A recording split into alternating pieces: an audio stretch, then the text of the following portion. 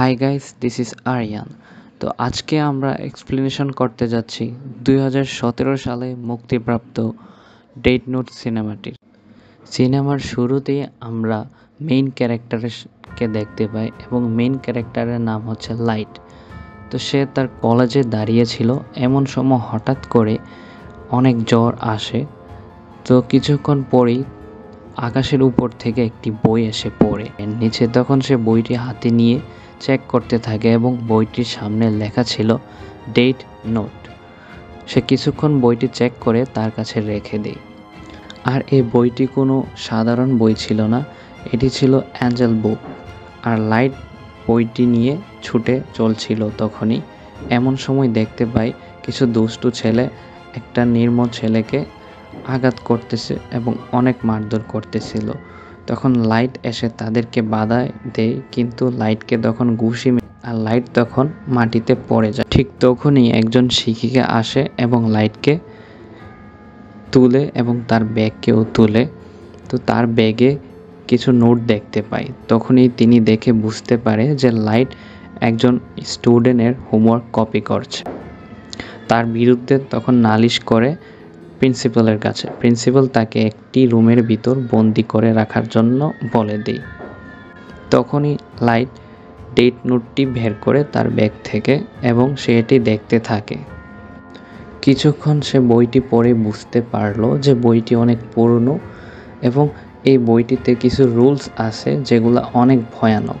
কিছুক্ষণ পরেই তার রুমের লাইটগুলো নিভে যায় এবং সে ভয় পেতে থাকে এবং তার সামনে দেখতে পারে যে তার সামনে একটি ডেভিল দাঁড়িয়ে আছে। সেটি দেখতে অনেকটা ভয়ানক ছিল। লাইট দেখে ভয় পেয়ে যায়, কিন্তু পরবর্তীতে সে সব কিছু বুঝতে পারছিল। সে মনে মনে বলে লাগলো যে এটা কোনো ডেভিল নয়, এটা হলো অ্যাঞ্জেল অফ ডেথ, যে কিনা এই নোটবুকটির মালিক।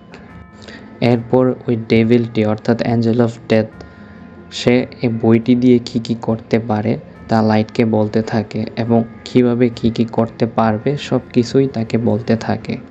এবং সে এটাও বলে যার কাছে এই বইটি থাকে তখন সে এই বইটির মালিক হয়ে যায়। কিন্তু তার রুলসের মধ্যে সবথেকে আশ্চর্যজনক ব্যাপারটা হলো এই যে এই বুকটিতে যে ব্যক্তির নাম লেখা হবে সে ব্যক্তিটি যেইভাবে লেখা হবে ওইভাবেই মারা যাবে। তার মানে এই বইটির মালিক যখন যাকে খুশি সে তখন তাকে মারতে পারবে। লাইট তখন এই বিষয়গুলো বিশ্বাস করে নিতে পারছিল না। আর সবথেকে আশ্চর্যজনক ব্যাপার হচ্ছে যার কাছে এই বইটি থাকবে অথবা যে এই বইটিকে ছুঁইবে শুধুমাত্র সেই দেখতে পারবে অ্যাঞ্জেল অফ ডেথকে। যেহেতু শুধুমাত্র লাইট এই বইটি ছুঁয়েছে এবং সে এই বইটির মালিক এখন, তো শুধুমাত্র অ্যাঞ্জেল অফ ডেথকে সেই দেখতে পারবে, সে ছাড়া অন্য কেউ দেখতে পারবে না অ্যাঞ্জেল অফ ডেথকে। এই বইটির সবথেকে স্ট্রং রুল ছিল যে 7 দিনের মধ্যে যে কেউ একজনের নাম হলেও লিখতে হবে, না হলে লাইট মারা যাবে। আর নাম লেখার পূর্বে এই বইটির মালিক অর্থাৎ লাইট যাকে মারতে চায় তার নাম এবং ফেস মনে রাখতে হবে। আর মৃত্যুর কারণ হিসেবে এমন একটি কারণ লিখতে হবে যেটা বাস্তবে হওয়া সম্ভব। ঠিক তখনই সে জানালা দিয়ে দেখতে পায় তাকে কিছুক্ষণ আগে যে ছেলেগুলা মেরেছিল সেই ছেলেগুলা আবার অন্য আরেকটা স্টুডেন্টকে এরকমভাবে টর্চার করতেছিল। তো তখনই সে মনে হয় যে এখন বইটা চেক করা যাক। তো তখনই সে ওই ছেলেদের থেকে একজনের নাম লেখে এবং তার কারণও লেখে। লেখা শেষ হলে লাইট জানালা দিয়ে বাইরে তাকিয়ে দেখে যে দৃশ্য পুরো চেঞ্জ হয়ে গেছে। কিছুক্ষণের মধ্যেই ছেলেটি মারা যায় একটি কার অ্যাক্সিডেন্ট থেকে।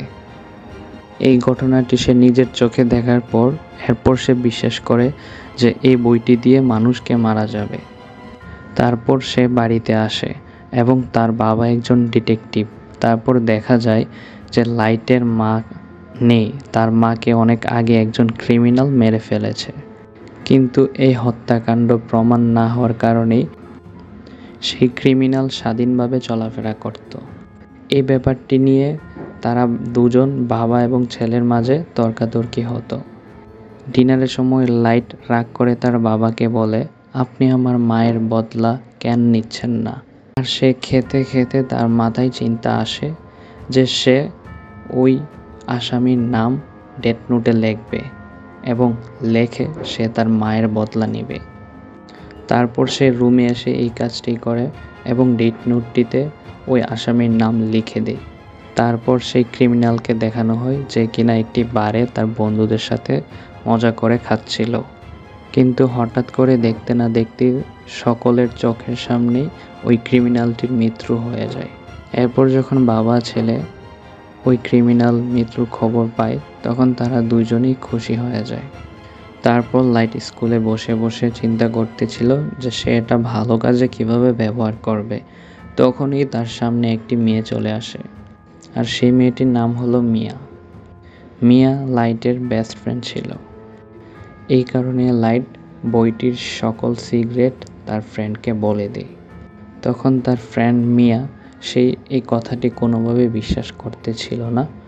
তখনই লাইট যে বলে সে প্রমাণ করে দেখাবে এবং তারা কম্পিউটারের সামনে বসে এবং একটি নিউজ দেখতে পারে যে নিউজে একটি ক্রিমিনালকে পুলিশ ধরার চেষ্টা করতেছে কিন্তু ধরতে পারতেছে না এবং নিউজটি তখন লাইভ ছিল।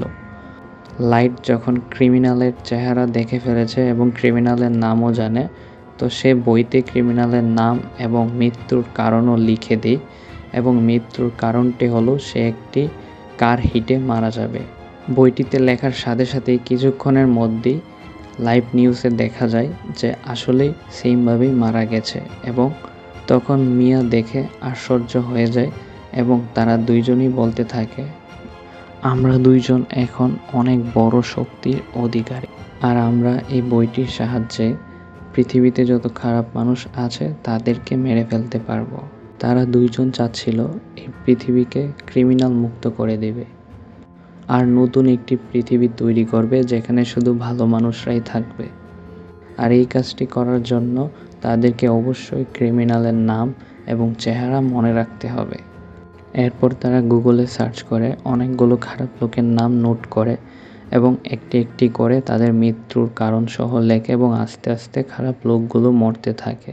এরপরে আমরা জানতে পারি যার কাছে এই বইটি থাকবে সে মানুষের মৃত্যু কন্ট্রোল করতে পারবে। আর তখনই লাইট তার জন্য একটি নাম সিলেক্ট করে নেই এবং সে নামটি হচ্ছে কিরা। এরপর যখনই কেউ মারা যেত তখনই সে ওইখানে কিরা লিখে দিত, কারণ লাইট চাচ্ছিল খারাপ লোকেদের মাঝে কিরা নামে একটি আতঙ্ক ছড়ে পড়ুক, যাতে করে সকল খারাপ লোক খারাপ কাজ থেকে বেরিয়ে আসে। এরপর দেখতে না দেখতেই পুরো পৃথিবীতেই কিরা নামে আতঙ্ক ছড়ে যায়। পুরো পৃথিবীতেই দুই প্রকারের মানুষ ছিল, এক প্রকার হচ্ছে কিরাকে ভয় পেত, আরেক প্রকার হচ্ছে কিরাকে সাপোর্ট করত। আর পুলিশও তাকে খোঁজার চেষ্টা করতেছিল কারণ সে একজন কিলার ছিল। কিন্তু যেহেতু কোনো প্রমাণই নেই লাইটের বিরুদ্ধে, তো সেই ক্ষেত্রে লাইটকে কেউই ধরতে পারতেছিল না। তারপর একজন ইন্টেলিজেন্ট ডিটেকটিভকে এই কেসটি দায়িত্ব দেওয়া হয় এবং সেই ইন্টেলিজেন্ট ব্যক্তিটির নাম হচ্ছে এল। আর এই ডিটেকটিভটি ছিল অনেক স্মার্ট, সে তার ফেসকেও কাউকে দেখাইতো না। তারপরেই দেখা যায় লাইট এবং মিয়া দুজনেই খুবই খুশি ছিল। তারা পুরো পৃথিবীতে 400 জন মানুষ হত্যা করেছিল, আর ওই 400 জনের মধ্যেই সকলগুলো ক্রিমিনালই ছিল। এরপরই সাংবাদিককে ডেকে এনে এল ডিটেকটিভ লাইভে এসে বলে যে কিরা তুমি সকলের সামনে চলে এসো। যেহেতু লাইটের বাবাও একজন ডিটেকটিভ ছিল, তো সে তার বাবাকেও সঙ্গী হিসেবে বেছে নেয়। এইদিকে লাইট এবং মিয়া ভয় পেতে থাকে, কারণ তারা কখনোই কল্পনা করেনি যে এই সকল হত্যাকাণ্ডের জন্য তাদেরকে খোঁজা হবে। এতদিন তারা খুব সুখে শান্তিতে জীবনযাপন কাটছিল, কিন্তু যখন থেকে এল এই কেসটির দায়িত্ব নিয়েছে তখন থেকে তারা ভয় পেতে শুরু করে। আর এখানে একটা কথা জেনে রাখতে হবে যে লাইটের বাবা কিন্তু জানে না যে তার ছেলেই একজন কিরা। একদিন রাতে লাইট তার বাবাকে জিজ্ঞেস করে যে কিরাকে যদি ধরে ফেলে তাহলে কি হবে। তখন তার বাবা বলে পৃথিবীর অর্ধেক মানুষই চায় তাকে ফাঁসি দেওয়ার জন্য। তখন লাইট এই কথাটি শুনে খুবই ভয় পায়। এই ব্যাপারটি লাইট তখন মিয়াকেও জানায়। পরের দিন লাইট মিয়ার সাথে দেখা করে বলে যে আমাদের এই খেলাগুলো এখনই অফ করে দিতে হবে। তারপরেই দেখা যায় এল ডিটেকটিভটি একজন এজেন্টকে লাইটের পিছে লাগিয়ে দেয়, যাতে করে সে সবসময় নজরদারি করতে পারে লাইট কখন কী করে। আর এই সন্দেহ করার কারণ হলো লাইটের বাবা একজন ডিটেকটিভ, কারণ এল চিন্তা করে বুঝতে পারে যে ক্রিমিনালদেরকেই কিরা শুধু আক্রমণ করতেছে, ভালো মানুষদেরকে কোনো আক্রমণ করতেছে না, বা সাধারণ মানুষদেরকেও আক্রমণ করতেছে না। তাহলে তাদের এই কর্মস্থল থেকে কোনো না কোনোভাবে কেউ কোনো তথ্য লিক করতেছে, যার জন্যে কিরা এই ক্রিমিনালদেরকে মারতে পারতেছে। লাইফ যখন এই ব্যাপারটি বুঝতে পারে তখনই সে নর্মালভাবে জীবনযাপন করতে থাকে এবং তার ইন্টারেস্টটা কমে যায় এই বইটি থেকে। কিন্তু লাইটের এই ব্যাপারটি মিয়ার কাছে খুবই খারাপ লাগতেছিল, কারণ মিয়া খুবই আনন্দ পাচ্ছিল যখন সে ক্রিমিনালদেরকে মারতেছিল। কিন্তু এই সব কিছুরই প্ল্যান ছিল মিয়ার। কিন্তু লাইট এই কারণ লাইটের ইচ্ছা ছিল শুধুমাত্র ক্রিমিনালদেরকেই মারবে। লাইট কিছুদিন নীরবতা পালন করে, কাউকে সে মারে না। কিন্তু কিছুদিন পরে হঠাৎ করে যেই ডিটেকটিভগুলো লাইটকে খুঁজছিল, মানে কিরাকে খুঁজছিল, সেই ডিটেকটিভগুলো হঠাৎ করে ছাদ থেকে লাফ দিয়ে মারা যায়। কিন্তু এই কাজটি তো লাইট করে নাই, কারণ লাইট তাদের নাম কোনোভাবেই লেখে নাই বইটিতে। তাহলে কে করেছে সে এটি জানতে, আর এই মার্ডারগুলো তো লাইট করে নাই। তাই সে চিন্তায় পড়ে যায় এবং ভাবতে থাকে কে করেছে, কারণ বই তো তার কাছে। তারপর সে ডেথ অফ অ্যাঞ্জেলের কাছে যায়। সে বলে যে সেও এটি করে নাই। এরপরে দেখা যায় লাইটের বাবা সাংবাদিককে এনে তখন সে বলতে থাকে যে তারা কিরাকে কখনো ছাড়বে না। তখনই তার বাবা এটাও বলে ভালো মানুষদেরকে মারা বন্ধ করে দাও, যদি তোমার সাহস থাকে তাহলে আমাকে মেরে দেখাও। এই নিউজটি তখন লাইভ দেখতেছিল মিয়া এবং লাইট, আর মিয়া রেগে গিয়ে তখন ডেথ নোটের নাম লিখতে যায় তার বাবার নাম, কিন্তু লাইট এসে মানা করে। তারপর লাইট মিয়াকে বলে আমি আমার নিজের বাবাকে কিভাবে হত্যা করতে পারি। আর অন্যদিকে এল আরও বেশি দায়িত্ব নিয়ে কেসটিকে হ্যান্ডেল করতেছিল। সে এখানে দেখতে চাইছিল লাইটের বাবাকে কিরা মারছে কিনা, কিন্তু সেখানে এরকম কিছুই ঘটে না। যেহেতু লাইটের বাবা মৃত্যুবরণ করেনি, তাই পুরোপুরি সন্দেহ এল তখন লাইটের উপর করতেছিল। এতদিন এল শুধুমাত্র সন্দেহ করত, কিন্তু এখন পুরোপুরিভাবে শিওর হয়ে গিয়েছে কিরা আর কেউ নয়, লাইটই হলো কিরা। তারপর হঠাৎ এক সময় এল লাইটের সামনে আসে এবং সে বলে যে তুমি স্বীকার করো তুমিই হলো কিরা। এরপর এল অনেকভাবে চেষ্টা করতে থাকে তার মুখ থেকে স্বীকার করানোর জন্য, কিন্তু লাইট কোনোভাবেই স্বীকার করে না। এরপর এল তার মুখ অর্থাৎ তার ফেস দেখিয়ে দেয় লাইটকে। তখন লাইট এই সব কিছু ইগনোর করে সেখান থেকে পালিয়ে যায়। এরপর সে যখন তার বাসায় যায় তখন দৌড়ে মিয়া এসে তাকে বলে যে সে তাকে ভালোবাসে, তো তাদের ভালো জীবনের জন্য এলকে মারতে হবে। এরপর লাইট বলে মিয়াকে যে এলের চেহারা তো আমি দেখেই ফেলেছি, কিন্তু তার আসল নাম আমি জানি না। এলের ফ্রেন্ড হয়তোবা তার আসল নাম জান। লাইট তখন সেই ফ্রেন্ডদের নাম বইটিতে লিখে দেয় এবং সে এলের ফ্রেন্ডকে তার নিজের কন্ট্রোলে করে নেয়। এলের ফ্রেন্ডকে কন্ট্রোলে নেওয়ার পর সে এলের ফ্রেন্ড কাছ থেকে জিজ্ঞাসা করে এলের আসল নাম বলার জন্য, কিন্তু এলের ফ্রেন্ডও আসল নাম জানে না।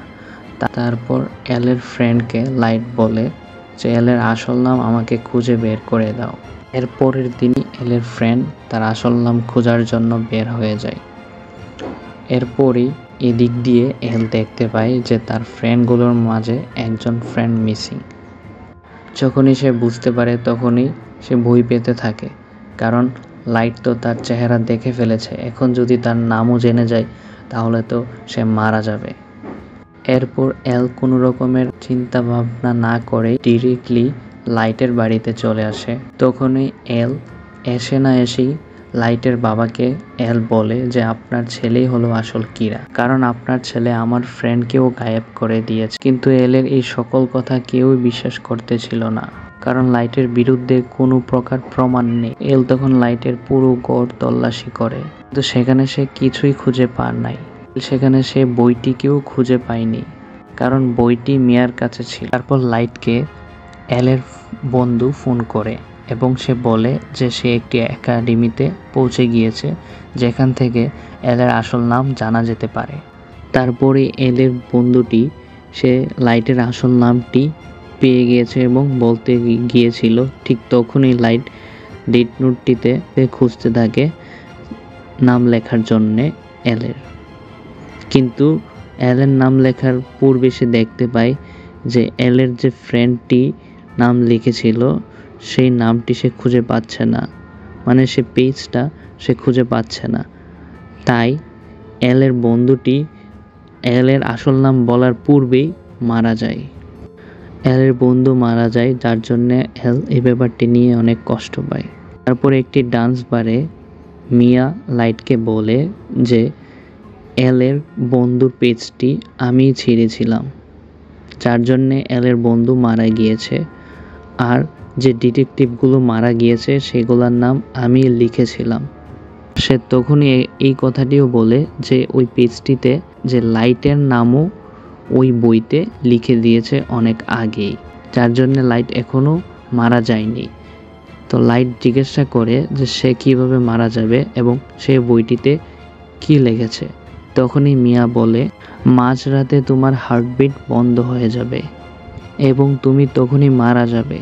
তারপর মিয়া এটি বলে যে যদি তুমি এই বইটি আমার কাছে দিয়ে দাও তাহলে এই বইটি থেকে আমি তোমার নামটি কেটে ফেলব।